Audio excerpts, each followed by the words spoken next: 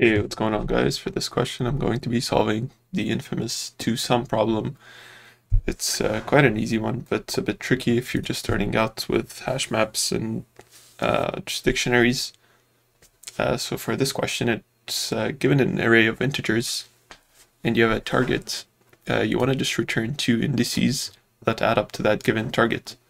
So for this example, we're given the array 2, 7, 11, 15, and we have a target of 9, and just quickly scanning it, we can see that 2 and 7 would sum up to this target.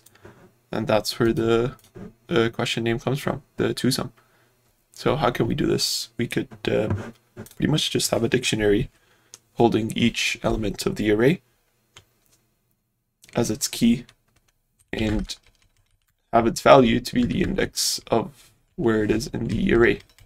So what that would look like is we just go through each number in the array and add it to the dictionary. So it's going to be for I, so it's going to be nums.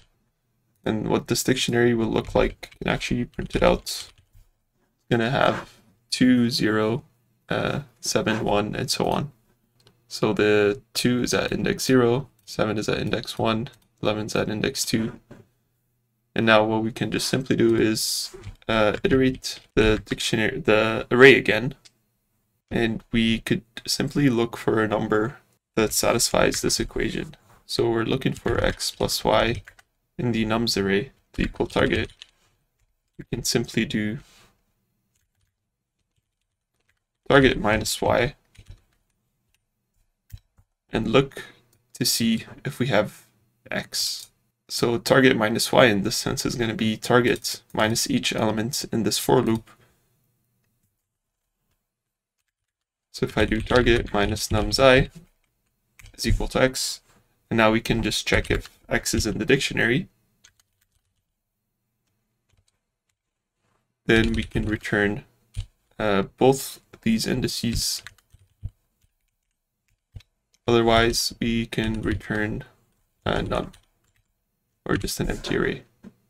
And if we try this out, it's going to work for most cases, except the case where there's a repetition in the array.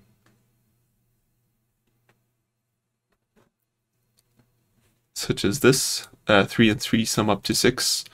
And in this case, we can just do another check here. If x is in the dictionary and the index that x is at is not equal to the current index that we're on, and I think that should solve it for the other cases and give us the solution to two-sum. Hope that made sense. I know this was a quick video because I think this is a pretty easy question. And yeah, thank you for watching.